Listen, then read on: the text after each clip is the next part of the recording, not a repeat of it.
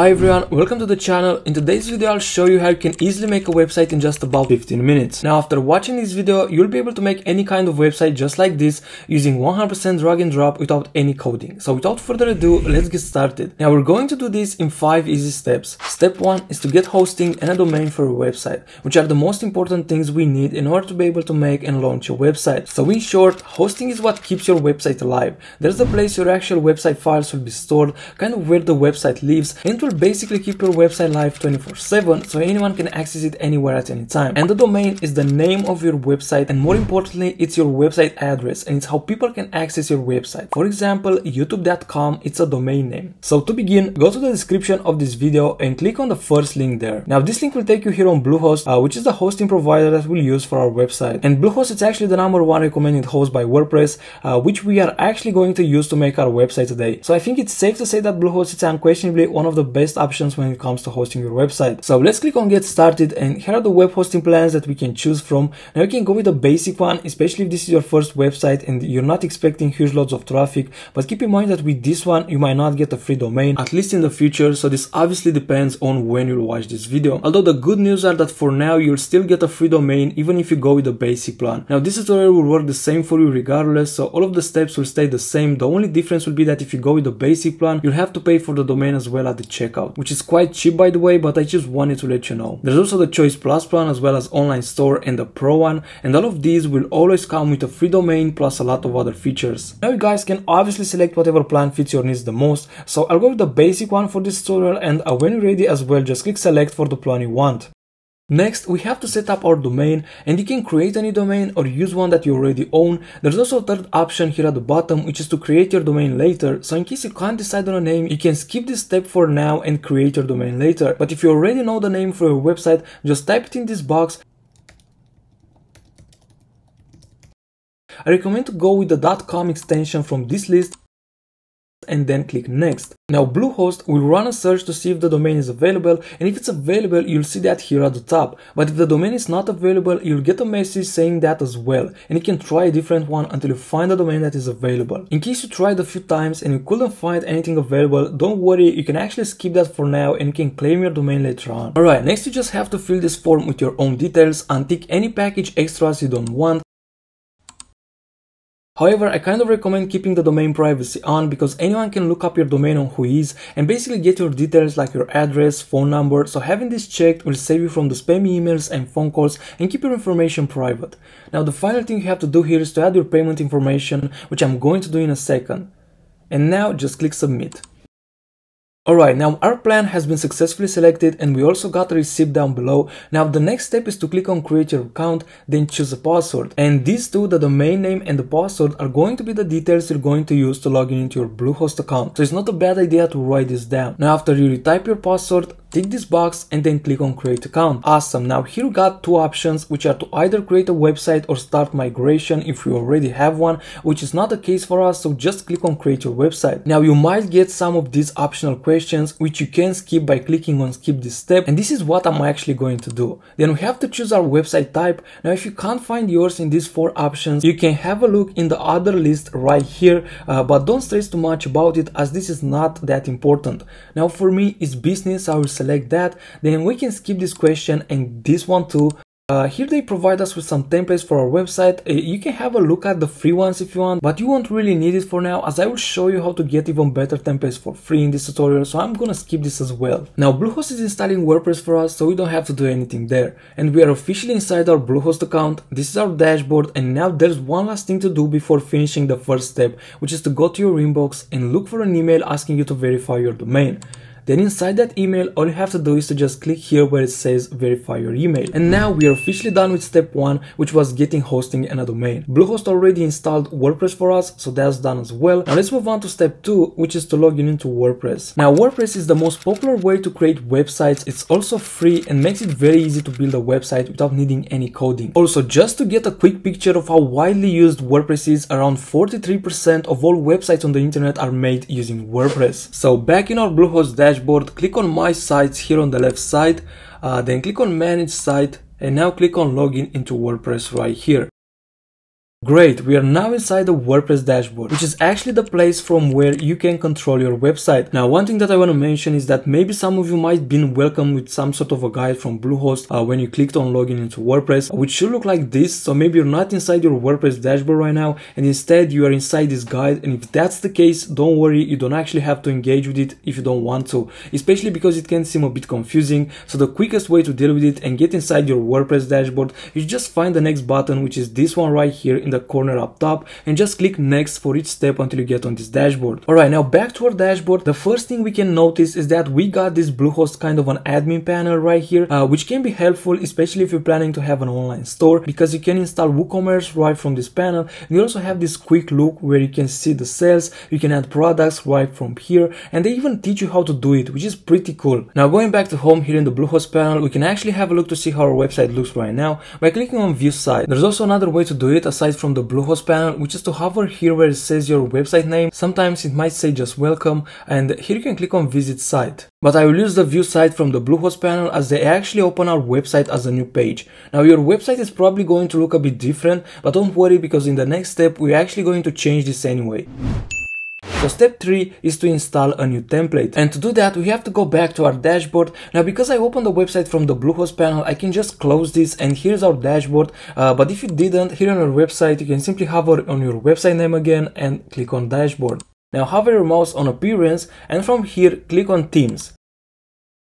Now to add a new template, we just click here where it says add new template. And the beauty about WordPress is that you have a lot of free themes for pretty much any type of website. So as you can see here on the popular, you have 384 templates. Then at the latest, you have 11,000, which is awesome and quite obvious that once you learn how to work with WordPress a bit, you'll be able to make any type of website you want. But in this tutorial, we're gonna use an even easier way to do that. So what we have to do now is to search for a theme called Astra. So to do that, type Astra in this box. And is this one right here. Now just click install and then activate. Alright, next step is to go to plugins, then click on add new. Now in this box, search for starter templates and install this one made by Brainstorm Force. And once this is installed, click activate. Now this plugin will basically give us access to a lot of very well made designs, both free and premium, that we can use and customize however we want. But don't worry, as a lot of them are free, and in this tutorial we will only focus on the free ones. And in order to actually see the designs, select Elementor from here, which is by far the best one out of these three. Now there might be a chance that some of you have not been redirected automatically on this page, so I want to show you how to get here from your WordPress dashboard. So to do that, here in your dashboard, go to plugins, and here where it says starter templates, click see library. Now I'm actually going to select Elementor as I said, and now as you can see there are a lot of designs here. And this list is not going to end very quickly, so let's get back up top so I can actually show you a way to find one for the type of website you want to make. So in order to make it even easier for you, you can use this search bar to search for a template that is exactly in your niche. So if you want to make a website for a restaurant, for example, you can type here restaurant and you'll get some restaurant templates. Obviously it doesn't have to be a restaurant, you can do this for whatever type of website you want to make. Now another good example that I think some of you might relate to is that if you have a local business, you can type here local and you'll get templates for local businesses. So local bakery, patisserie, but this one named local business in particular is a very good one that you can easily make a website for any local business using it. By the way, you can preview any template by simply clicking on it. So let's do that, and now you can see exactly how the design will look like from start to bottom. Also, it doesn't matter if the text here says that this is for a plumbing business or for something else, you can easily change all of this to match the business you have. Which takes me to another point that I want to make here, which is that in case you can't find a design for the type of website you want to make using this search bar,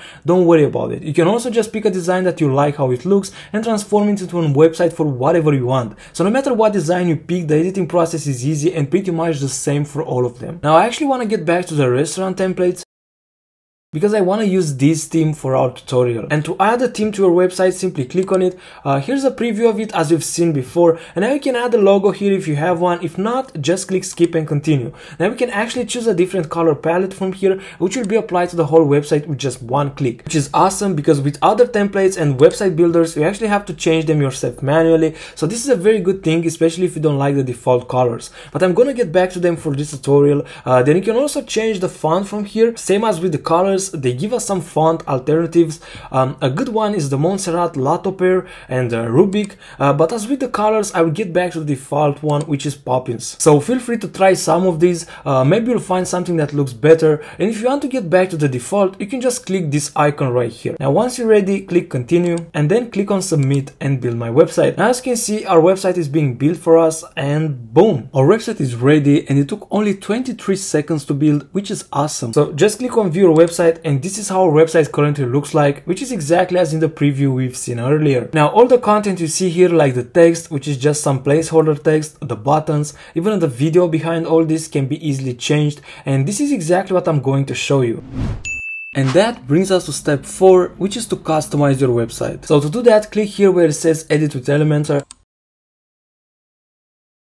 And here's the place where we can edit pretty much everything on our website. So from here we can edit anything aside the header, which is this one, and the footer, which is this one at the bottom. Anything in between can be edited from this editor. Now let's start with the easiest change we can make, which is the text. So to change any text on your website, simply select it like this, and now just type the text you want. So you can change any text across your entire website exactly the same. So we can do the same thing with this one as well. And again, you can change it to whatever you want. Now to edit the text on the button, simply click on the button, then here where it says text, just change it to whatever you want. You can also use AI, but this exceeds the scope of this tutorial, so I'm not going to use that for now. So that's how you can change the text on the buttons as well. Now you can also change the color of them by simply going to style right here. And from the text color, you can change the color of the text by clicking on this icon and select the one you want. And you can do the same with the background and select a new one from here as well. And as I said, you can do this for any text or button across your entire website, so any of them will work the same. Alright, the next thing I want to show you is how to change a video if you have one on your team, and also how to change images. So first, to change a video or remove it, you simply click on these dots right here, then go to style. And as you can see, this video is actually a YouTube video, which you can change or delete from here where it says video link. So if you want to replace it with your own video, they say here that it should be either a YouTube or a Vimeo link. So first you have to upload your video on one of those platforms and then paste your link here. You can also remove it completely by selecting this link and then just press delete. And if you do that, your website will use an image instead of the video, which you can also change from here. So simply click on choose image and then just upload your image or drag and drop it in this box and then click insert media. And this process works the same with any other image. So let's say you want to change this one, use the same thing, click on it and then click on choose image, then upload your image in this box and click insert media. Alright, so this is how you can change videos and images throughout your entire website as well. And congratulations, because by now you already know how to customize about 80% of your entire website, because as you can see, your entire website is pretty much composed of text, buttons, images, and in some cases videos. Now I know I said this earlier, but I want to say it again. This is how it works with any of the themes. So regardless of the theme you choose, this is how it's going to work. This is the process to edit any of the templates we saw in step 3, and this is why I said that it doesn't matter which one you choose. Now to actually save the changes that you made, click here where it says update, and then to actually preview your website outside of this editor, just click here on this icon where it says preview changes. And here's your website where you can see all the changes you made. Now one last thing I want to show you in this editor before we move on to the header and the footer is how to actually add sections to your website. So if you want to add a new section to your website, the easiest way is to use the same plugin we added our template from in order to get some pre-made sections so we don't actually have to build them ourselves. So to do that, click on this icon and here you can go on blocks and just choose the section you want to add to your website. So maybe you want to add a features section with some of your biggest clients like the companies. You can add this one, for example. So to do that, just click on it and then click on import block. Now obviously you have to edit the text and add your own images, but that works exactly the same as I showed you before. So you can use this feature to add the section that you need for your website in just a few seconds and then customize it the same way we did with the rest of the content. It's a very powerful tool and I think it can save you a lot of time. Now to add a new page entirely, not just a small section to a current page, go back on this preview tab and hover your mouse here on new and then click on page. Now just give your page a name and then click on edit with Elementor. And here on your new page, you can start building it yourself by simply dragging and dropping elements from this panel on the left side. So you can add a heading or a video, for example, and then just edit them as before. But this is kind of the hard way, and an easier way is to click on this folder icon here in the middle. then select pages, and here you got a lot of options. So maybe you want to add a services section or a projects one or whatever you want to add from these options. You can just hover your mouse over it and then click on insert. Now you can preview any of these pages as well by simply clicking on them. So I'm gonna click on this one, for example, and now we can see how it looks. And if you're happy with it and want to add it to your website, simply click on insert, then click on apply. Now you can edit any part of this page exactly as before. And once you finish your page, just click on publish. And then you can also preview it by clicking on this icon. Now, one last thing I want to show you in this tutorial is how to edit the header and the footer. And also, as a bonus, I will show you how to add a new page like this one that we just created to your navigation bar right here. So to edit these sections of your website, just click on customize, which is here. Now if you hover your mouse over these elements right here, you can see these blue pen icons appearing, and each editable element in your header and your footer will have this icon around. So to actually edit an element, just click on this pen icon. So let's say we want to change the logo.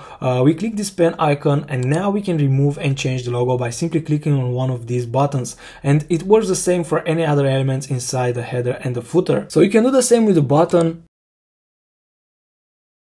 And as I said, this works the same in the footer as well. So the same thing, just click the pen icon right next to the element you want to edit, and then you can simply change the content from here. Now, to save your changes, just click on publish. And now I'll actually show you how to add that page we just created to this navigation menu right here. So to do that, here on this left side panel, click on menus, and then click on main menu. You might also have a second menu, which is usually for the footer, but it depends on the theme. And they might even be called differently, but the header menu, which is this one, will usually be the first and the footer will be the second. Now to add that new page you created to the header menu, just click on add items and then select the new page from here. Now obviously yours will have a name. Mine is this Elementor with a hashtag. So of course you should always give your page a name. And let's click on publish. And as you can see, the new page can now be accessed from our navigation menu. So now one last thing that I forgot to mention earlier is that your site will always come with these additional pages. So aside your homepage, you'll always have some pages like about us and other pages depending on what website you're trying to make,